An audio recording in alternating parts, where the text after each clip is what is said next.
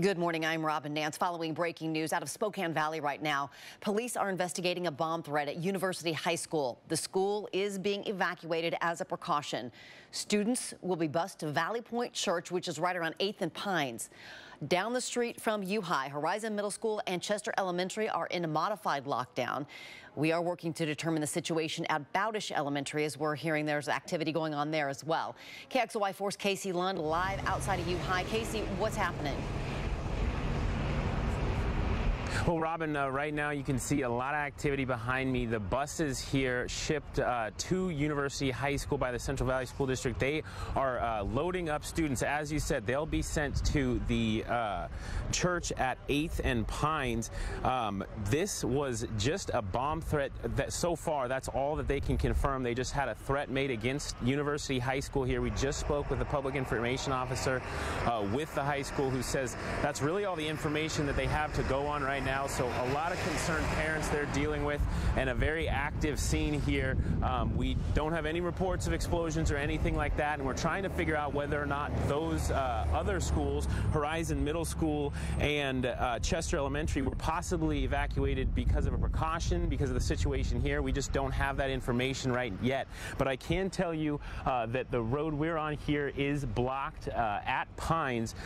Police do have this area blocked off so that the buses can load students in easily without any traffic.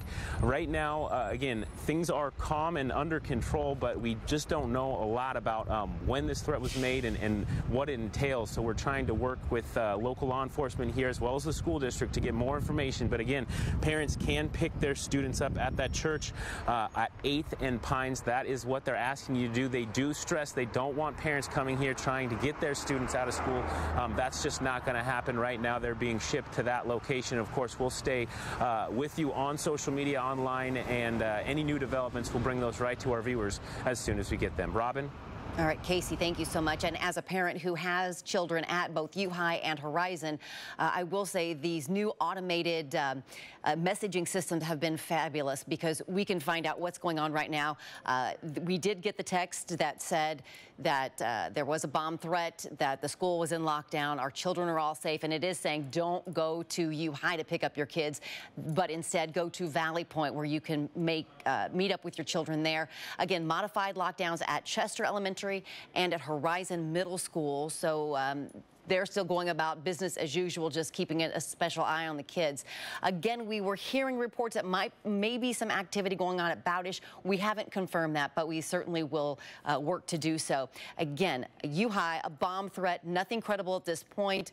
Police on the scene. Buses are all lining outside of U-High, and the students will be sent to Valley Point, where they will be safely taken, and then they can be picked up by parents. Again, parents are encouraged not to go to U-High.